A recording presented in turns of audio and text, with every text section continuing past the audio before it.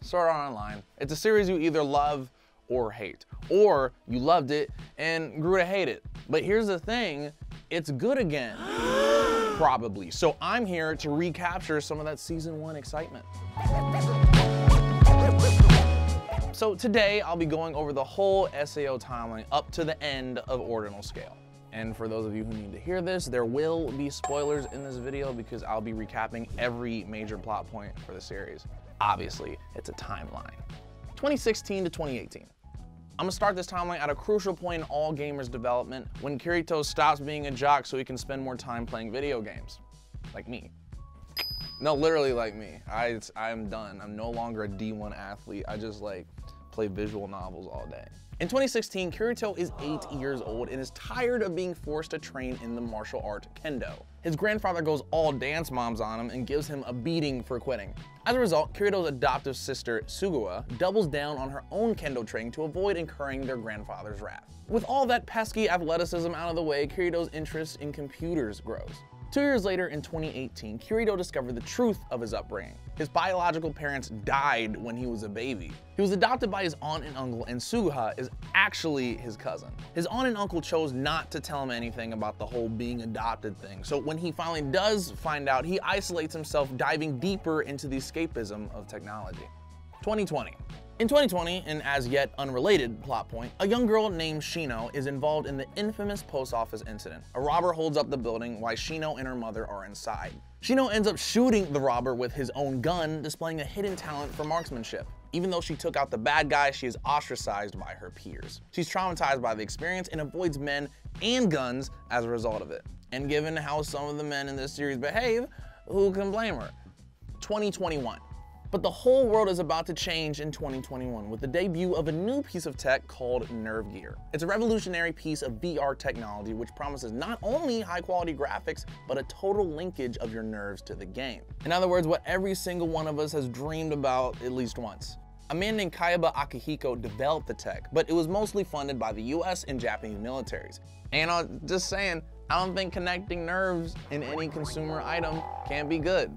Bro, the military can't use it, let's give it to kids. I don't trust Google with my credit card account. Why am I gonna trust this? With my nerves. Beautiful. I love that. In May of 2022, Nerve Gear hits the market. For the next few months, everything is working perfectly. Well, except for the fact that a secret mode exists that prevents users from removing the Nerve Gear unless they meet a very specific set of conditions in the game. And if the wearer tries to take off the Nerve Gear by force, their brain will get fried. Luckily for Nerve Gear stockholders, no one knows about the mode. And if you're wondering why Kaiba would have such a mode in the first place, I would have no other answer for you other than it was funded by the military. It's kind of the thing they do. 2022. In August of 2022, the open beta drops for the Nerve Gear's marquee game, Sword Art Online. Kirito's isolated himself from the real world at this point, which apparently makes him the ideal beta tester for the game, so he dives in. The whole fry your brain problem doesn't come up until November when everyone logs into SAO on its true launch day. Kirito and the rest of the players are enjoying exploring the world. Kirito soon encounters Klein, another player who needs a hand getting used to SAO's mechanics. Kirito gives him some pointers, and the two begin a friendship that will span the rest of the series. Only a few hours later, players discover that there's no way to log out and they're trapped in the game. The players' in-game appearances revert back to what they look like in real life, and that can't be good. I mean, imagine seeing an anime girl and then all of a sudden, it's just my face. That's scary. Like, oh, you're a black guy. Oh. But not as big as a bummer as when they're told that if they die in the game, they'll die in real life. On the first day alone, hundreds of people died trying to take their headsets off. Kaiba announces that all living players will be freed if they reach the 100th floor of Aincrad, a floating castle. Even in the month-long beta, Kirito and the other players only ever reach the 10th floor. There's one small silver lining. If players remain in town, they can't be killed. I mean, the task of reaching the 100th floor of Aincrad will probably fall to a few elite and very brave players. That same day, the Japanese government establishes a group to research and assist victims of the SAO incident, appointing Seijiro Kikuoka as its leader. One of the group's responsibilities is caring for the real-world bodies of the players trapped in the game so they don't, die of starvation. By December, over 2,000 players have died, including many of the beta testers. But the remaining players have managed to create a relatively stable society. A ton of stuff happens around this time. Most of it's in the progressive light novels if you're curious. Most importantly, Kirito meets Asuna. Later, the beta testers call a meeting, which is quickly interrupted by another player who accuses the beta testers of hoarding information about how to beat the game. Kirito takes responsibility for the beta tester's role in the accusations and labels himself a beater, which means beta tester cheater. Alright, let me do that seriously, because that's such a terrible name. He's a beater. At the start of 2023, a company known as Rekt Inc. takes over management of SAO servers. Rekt happens to be Asuna's father, who clearly has a special interest in the SAO crisis. In February, Yuki Kono is the first to test the Medicuboid, which uses the same full dive technology as Nerve Gear. The Medicuboid is specially designed to give terminally ill patients a more normal life. Remember Yuki's name for later, it's gonna be important. Back in SAO, by March, the 25th floor of Aincrad is cleared, but the guild responsible for the victory is decimated and retreats. A new guild known as the Knights of the Blood forms and steps up to the plate. A player named Heathcliff, which is Kayaba in disguise, is their leader. But the guild has a ton of badass members, most notably Asuna. In April, Kirito joins a low-level guild, the Moonlit Black Cats, hiding his high level from them so they won't realize he's a beater. May brings the launch of yet another full dive system, the Amisphere. What's this? The Ouya? The Ouya? Yeah, what is that? Tell me. You don't know what the Ouya is? What's it from? It's that gaming system that was like, we're gonna bring Android games to the big TV. Oh no, I don't know what that. I'm glad I don't. Oh, good. Terrible idea. Its biggest game, Alfheim Online, is set to debut in November. And really, I'm just confused why anyone would want to mess with the same technology that causes the deaths of thousands of people. Like, all right, thank you, capitalism. We really that pressed? Y'all really want money. A few months later, in June, Kirito's negligence gets the Moonlit Black Cats killed. Kirito blames himself, and honestly, he should, but it only pushes him deeper into his self-isolation. And later in October, a young girl named Yuna gets killed on the front. Trust me, it's important. 2024. By January of 2024, a year and a half after the whole getting trapped in the game incident happened, the 50th floor boss is cleared. Kirito unlocks his really cool dual-wielding ability, and a guild of literal murderers, Laughing Coffin, is formed. Back in the real world that same month, Kirito's adoptive sister, Sugaha, joins Alfheim Online. On February 23rd, Kirito saves Silica, a beast tamer, from a bunch of aggressive apes in the forest. Around the same time, he meets Asuna yet again, and she starts forcing him to interact with other humans, unfortunately. Kirito duels Kuradil and wins. And he refuses to join Asuna's guild because he's too busy feeling his sad boy oats.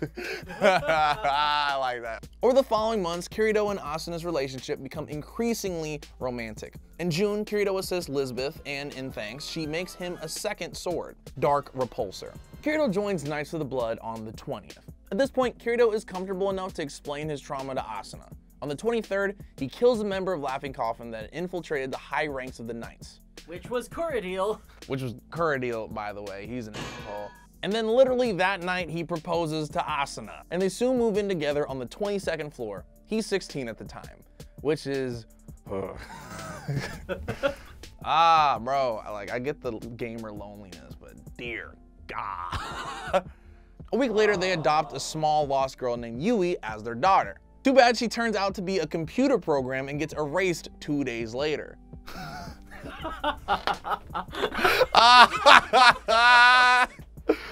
Good.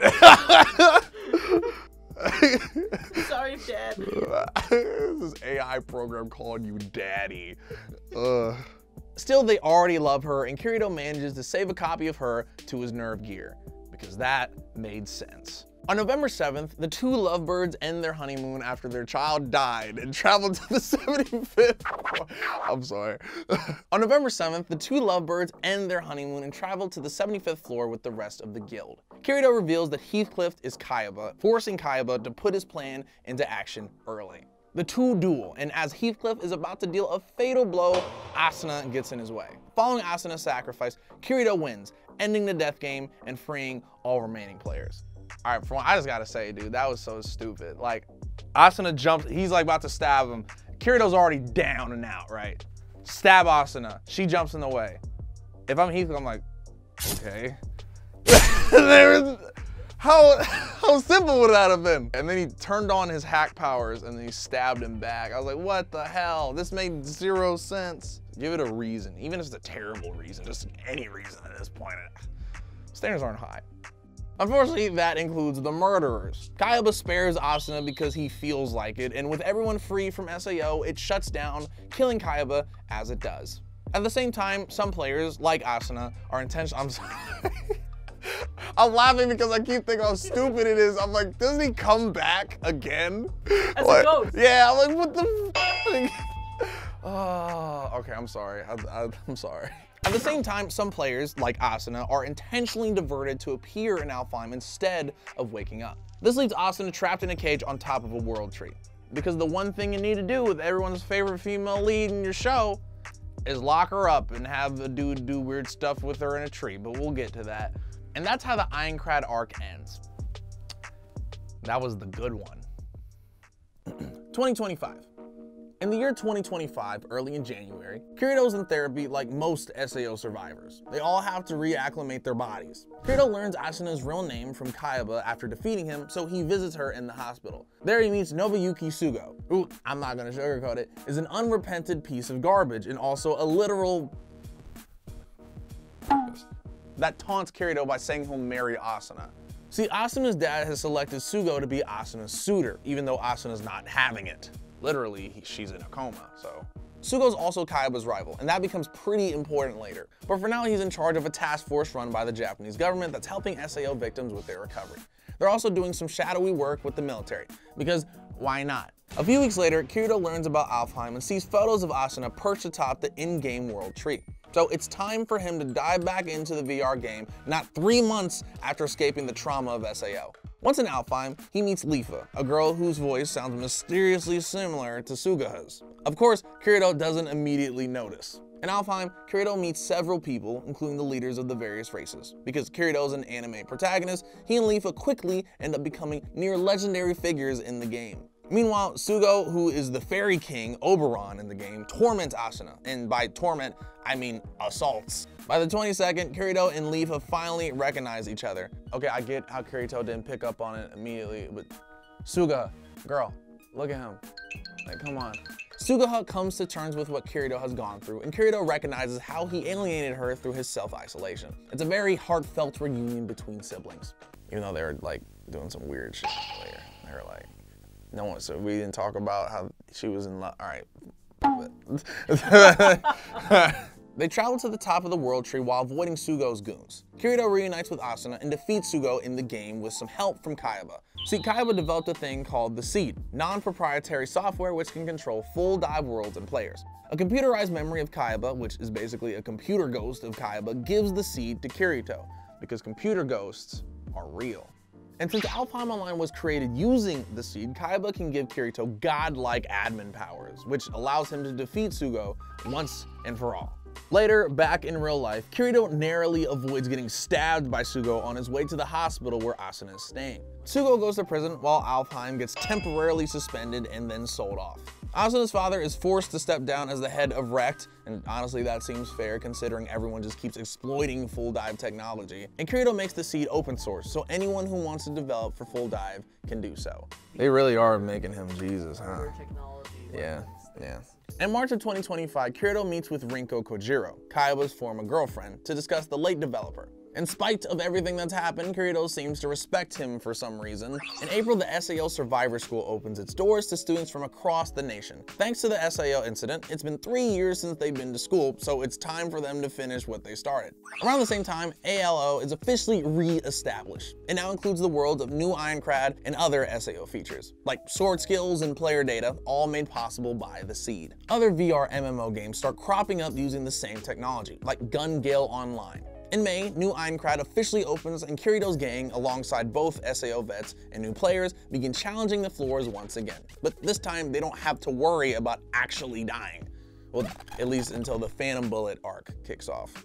In June, Kyoji Shinkawa meets Shino Asada and introduces her to GGO. You know, the one who shot the bank robber. She starts using the game as a way to deal with her gun phobia.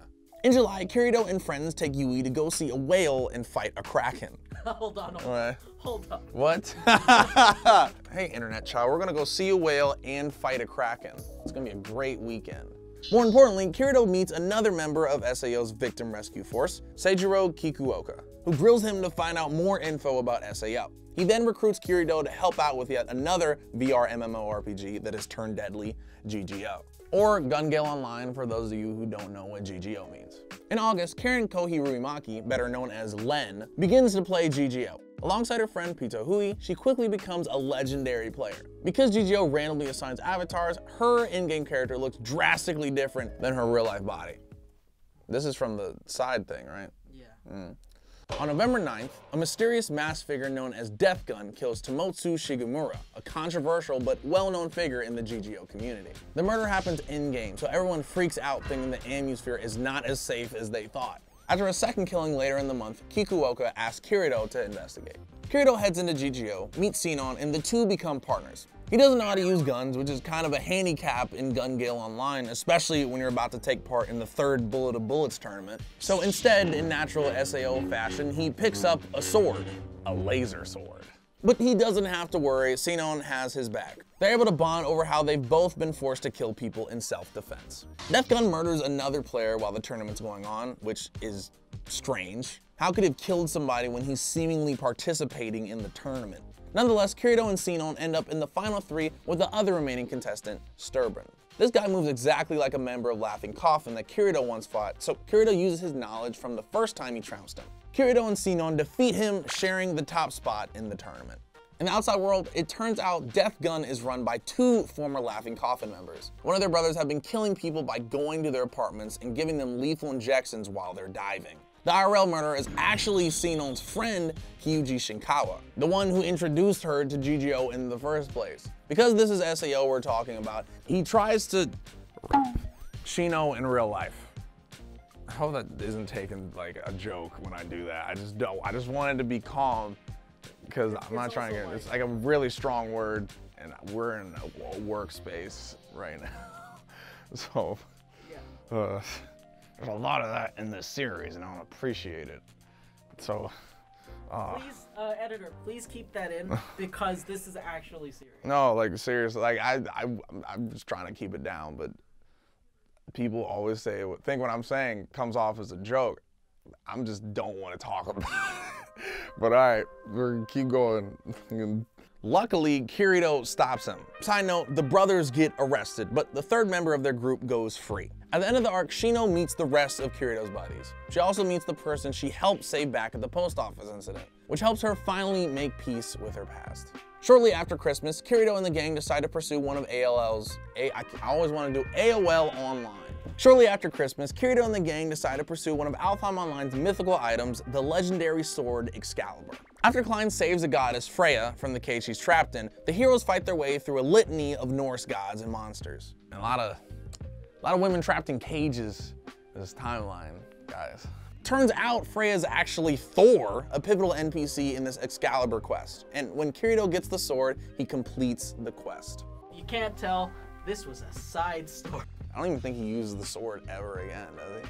By the beginning of 2026, life is fairly peaceful. The Survivor School is working as planned, and Kirito, with Asuna's encouragement, is developing his own VR tech. It's even got a device which allows them to talk to Yui more easily. At this point, Kirito believes the virtual world is as important as the real one, but he recognizes there needs to be a balance. And that, my friends, I think is some character growth. However, Asuna's mother is still putting intense pressure on her to perform up to her family's high standards. And surprise, that doesn't include playing video games, especially not the ones that almost killed her once before. Understandable, if we're being honest.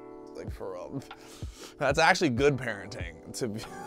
Asuna gets into a duel with Kona Yuki, almost defeating her. After their duel, they become friends, and Asuna meets Yuki's guild, the Sleeping Knights. The Sleeping Knights' goal is to defeat a floor boss and have their names recorded. The guild is made up of players from another MMO, Serene Garden, used exclusively by hospital patients. Many of its members are terminally ill, including Yuki herself. But they don't know that yet. The guild, Asuna and Yuki, with some last-minute help from Kirito, fights its way through the 27th, 28th, and 29th floors, achieving their goal and engraving their names in the game forever. or at least until its servers go offline someday. Damn it, did we have to put that line in there? It's so sad. It is sad, but all right, that's appropriate. I think so. In the meantime, on February 1st, GGO's first squad jam takes place, and Len emerges the victor. On March 29th, Yuki passes away, held by Asuna and surrounded by her friends and main admirers in the game. In April, the second squad jam occurs, and Len takes second place. Around this time, the Augma, an augmented reality technology, becomes incredibly popular, replacing VR for many Alfheim players. Asuna's pretty good at its main game, Ordinal Scale, but Kirito sucks because he has no real-life strength or agility. And why does it feel so good to say that? Really though, I really don't like him anymore. Partly the author's fault for just putting me through this. The device's popular idol, Yuna, is throwing a concert, and Kirito thinks that a certain Tetsuhiro Shigemura is behind Augma. When the concert rolls around, it turns out he's correct. Shigemura's working with a former SAO player to try and revive his daughter, Yuna. She died back in SAO. Dude, really? You don't know how this is reincarnation? Are you, okay. She died back in SAO, so Shigemura tries stealing the memories of her from all the SAO players invited to the event. What? That's not how memories work. All right. We're almost done. It doesn't work, because that's not how memories work, dog. And Kirito and the crew ends up fighting with what was originally going to be Aincrad's final boss. Oh, that's pretty sick. I kind of like that. Yeah, I like that. Not the dumb idea to resurrect a daughter. It's just we're just doing video games, bruh. Just video games. You can't, I'm bringing someone from the dead. They even get some help from friends from the past, like Yuki. Whoa! Whoa! This is just falling apart. She's dead. Thanks to this, Shigemura's plan fails and Augma quickly falls out of fashion. And that's where I'm gonna leave off. With Alicization still airing, you can always go and check out the rest for yourself. Because I definitely don't want to hit y'all with no spoilers, because it's actually getting good again. So definitely worth the checking. I'm Kurt. Thanks for watching GetintheRobot, your anime watch list. Oh, Eder, I'm so sorry.